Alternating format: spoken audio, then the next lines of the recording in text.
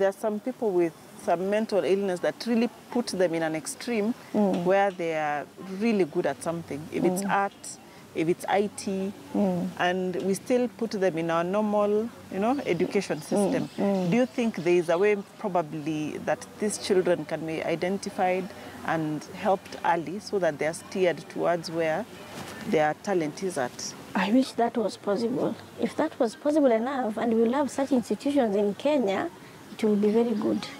Those institutions are very few, and if you find them, they're very expensive. In childhood, we also have illnesses that parents need to look out in their children. A child who was performing well in school suddenly changes their performance, or at home they seem uncontrollable. They are overly aggressive, they are restless all the time, and they don't seem to be comfortable just doing one thing. They want to do many things at the same time. It could point to a childhood mental illness. So if at all we can get more of these institutions for these people who are special, at an early age it is identified, and then they strengthen on that, on these institutions, and maybe the fee is waived, it can be good. How did you get to know that you actually have a mood disorder, and specifically this bipolar disorder? I came to know I have a bipolar disorder after a lot of diagnosation, and it took, I struggled before it came to be known that I'm suffering from bipolar disorder specifically. When you are moving from hospital to hospital, doctor to doctor, being admitted and treated and are not getting well, what exactly were the doctors or the medics at that point treating? I could ask them, but they could just tell me just go and use this tablet, but there was no improvement. So I struggled until I met a friend who referred us to Madari. How were you, when you are having the episodes of the mood disorder, what did you know what they were? When you are hyper, what were you going through? What were you feeling at that point? When I was in hyper mode, I wanted to be the president. I thought I have a lot of money in the bank.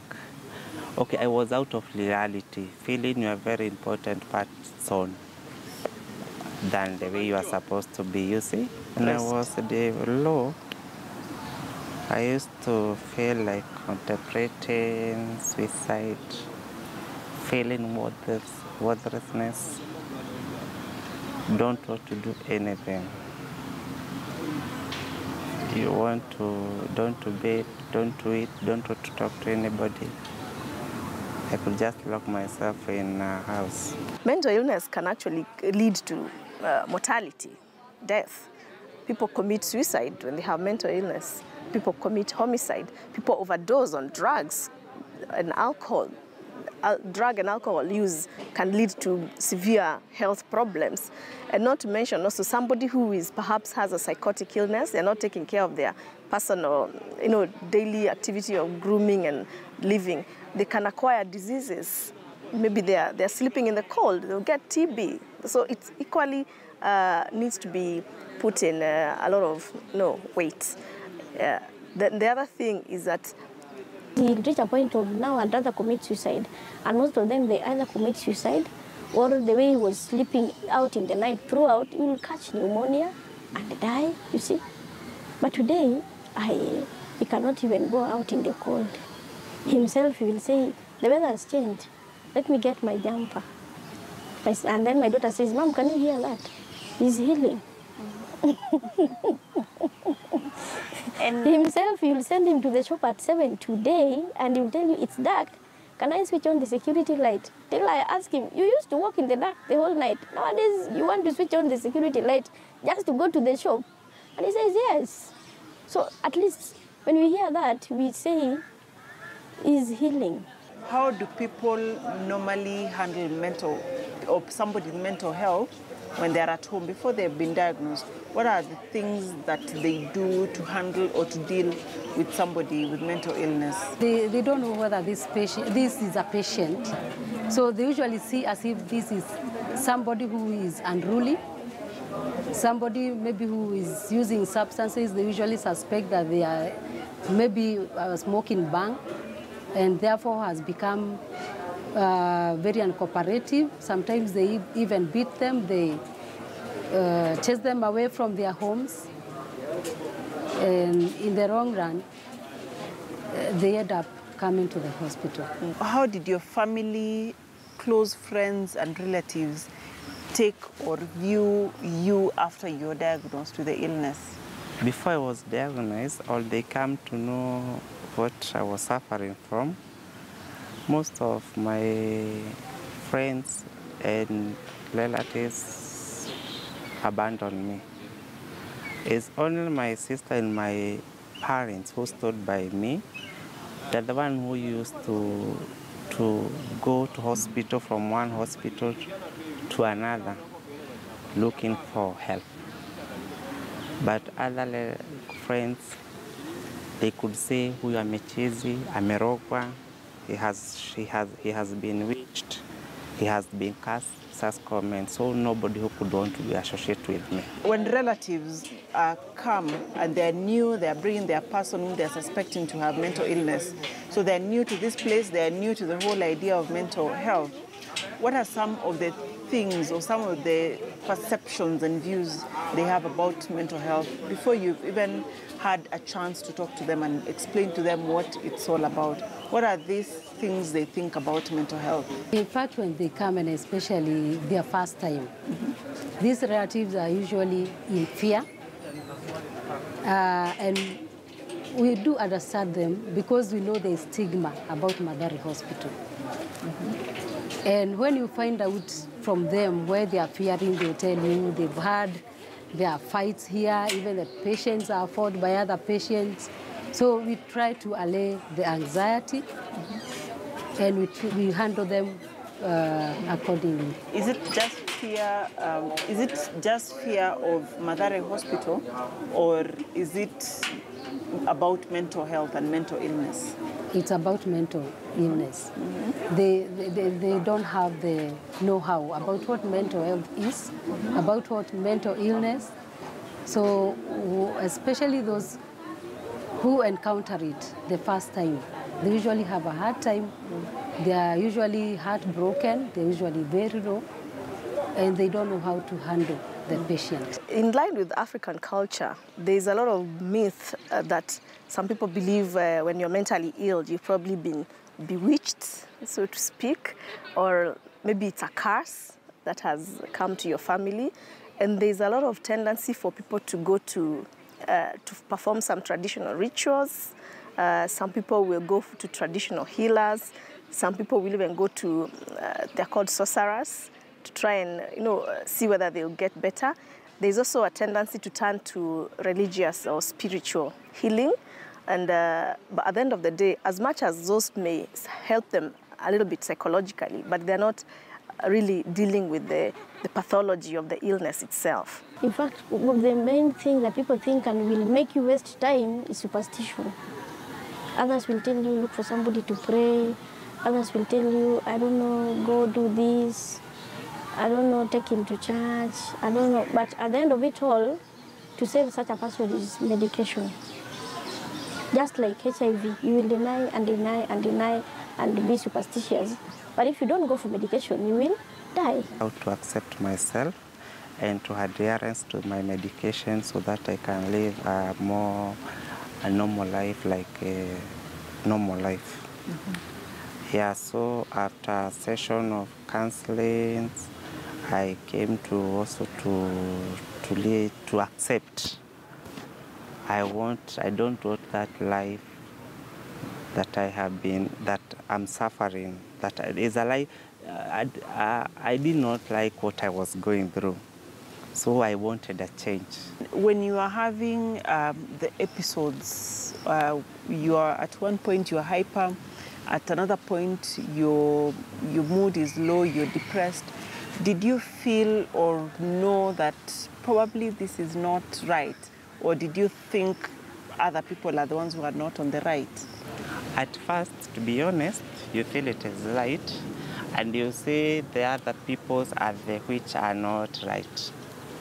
Because at times, The way I could see the things are not supposed to be done the way I'm not done, they are done the way they're not supposed to be done, which does not concern me. When I used to have those moods,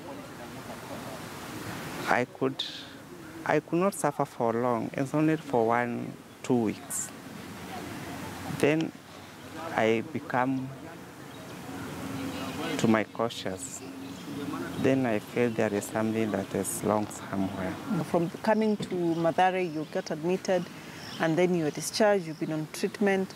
How has this whole journey been like for you? I never knew there was mental illness in the first place. I was brought here like a new place. I never know about it. It was a new place, an environment, everything, even the condition. I never knew anything about this place or heard there is a place people go who have a mental illness. But I find myself here singing, shouting. I was talking so much, making a lot of noise. Are we handling mental health and our perceptions about mental health better? Or is it just the same, or has it gotten worse? In fact, we are doing it very well because we even have the second generation antipsychotics, which are working very well. That one I have witnessed. When I came here, we only had the first generation, the CPZ, especially the CPZ, that's what we had. When you start your journey to mental recovery, mental health is a very important aspect of your health. So mental recovery, when you are mentally sick, and now you are on medication to be sober, or to be on your right mind, it has been costly for me. In terms of everything, medication is the most challenging things in my life. Treating mental illness and maintaining it is very costly. First, I used to take my first generation medication, which used to affect me so much. Side effect that I never able to tolerate. Actually, in most government hospital facilities, there is most government referral hospital have a unit, a mental health unit that is able to provide specialized mental health services. But you can also get the same help from the doctors, the general practitioners, and specialists who have their private practices, or even the private sector, health sector. We do have psychiatric services offered.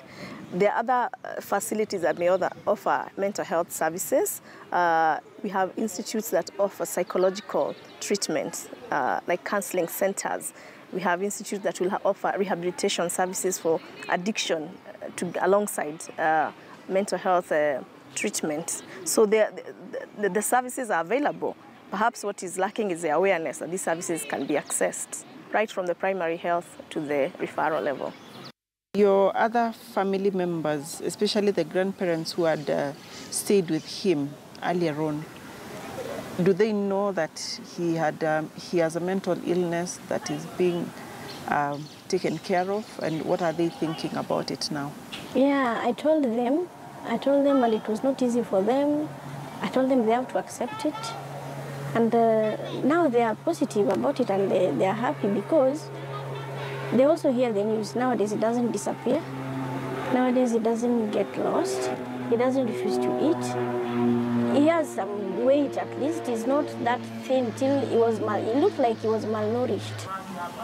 Do you think there's anything or there's something that can be done to society so that they see this as any other illness that has solutions? Unless people get informed, because most of it see these illnesses as superstition, most of them. Whereas when I was told, I remember when we were leaving the hospital, the day I was admitted at around 8 in the night. My brother told me, I asked my brother, this doctor was just telling me I wish I came in time and all that, looking at the results. We are moving up and down, tests, medicine, all that. But I was not told anything concrete what this boy is suffering from. Then my brother told me that he's suffering from something known as schizophrenia. I asked him, what is that? I've never heard such a thing. Then my brother told me that is a mental illness. With time, you will learn about it, and you can also Google. The whole night I Googled about schizophrenia, I read about schizophrenia. So you see, most of the people in the society, they don't know. And they don't know how to live with such people. I Googled even how to live with them, how to cope with them. It is not easy. It calls for a lot of patience. Sometimes you have sleepless nights. You have to wake up with everybody else and go to work. When you go to work, you will not say, excuse me, may I have a nap? I did not sleep. And you have to be smiling at work throughout. You don't have to show people that this is what is happening. Every time we discharge the patient, we normally give a psychoeducation. And this is about how they are going to give this patient the medication, because they have to be compliant so that it doesn't relapse. And we normally tell them, if this patient refuses to take medication, that's a sign that they are not doing well, to bring the patient back as soon as possible before he escalates to the other side. What would you advise is the best way to handle somebody with any sort of mental illness when somebody is suspecting that, you know, this person may be mentally unwell? The best thing is to bring that patient to the hospital, a mental, now like this one, Madari Hospital, or any psychiatric unit which is near them, because some are very far. They come as far as from even Madeira, Wajir, Garissa, and some of these hospitals have got psychiatric units. So the best thing is to rush to the hospital and they get advice from the doctors. And as a society, are we handling mental health any better? Our perceptions, our attitudes, you say? There's a lot to be done to sensitize the whole society at large. Because if it's taken like the HIV was done, educating the people about it, and I think it should be a national disaster, the way it's handled, so that many people get to know what mental illness is. Because not only the ones who have the patients get to know, and even the close relatives of that patient. But still, there are those people who don't know what mental illness is. So if we could do even mobile clinics, I think that one can be better. Now for the ones that we have educated, they also take the same message, they disseminate the message to their homes. And many are coming to understand and to accept that mental illness is an illness like any other. For his future, now that is recovering, he's not fully recovered, because some things he can say still don't add up. Like if I stay away from home, maybe I travel, I come after 3 days, and when I come back, he cannot remember who I am. You see, such like things. Those who are around him in the house, if somebody disappears for more than 3 days, when you come back, he looks at you like, who are you? Why are you here? He will even ask you, whom do you want to see? My mother is not around. It will take him like 2 more days to remember who you are. So that is what the medicines he's taking, I was told it will heal with time. So maybe when he's fully healed, he was gifted in artwork. Maybe I will take him to such college. He still continues on that. Yeah, I think maybe it was 40-something kgs at most. And now he's... now he's over 100. Yeah. Now you can see him. And now he can keep his clothes. The grandmas are, in fact, sometimes they ask, do you send him to the shop and he comes back? I tell them, yes. I give him a list with money. And he goes to the supermarket and brings for me everything will change. He doesn't buy even a sweet. He brings back the change and everything. Till my daughter says, Mom, can you send him again? I can't believe. I tell my daughter, yes, I'll send him tomorrow. We send him. He brings everything with change and places there, which could not happen before he started treatment. Could not happen. Before he started treatment, you'll send him, you'll see me after 3 days. Not because he went to enjoy the money. After taking 2-3 corners, he cannot trace himself back. So he continues walking. And walking and walking and walking and walking.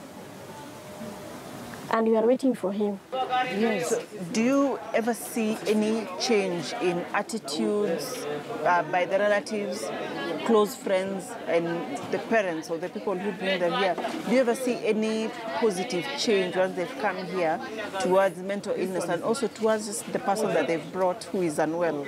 We normally tell them that mental illness is a disease like any other, that they should understand that their son, this being a male ward now, is suffering from mental illness, whereby the behavior, the thinking, and the feelings of this patient are affected. And that's why they behave in a bizarre manner.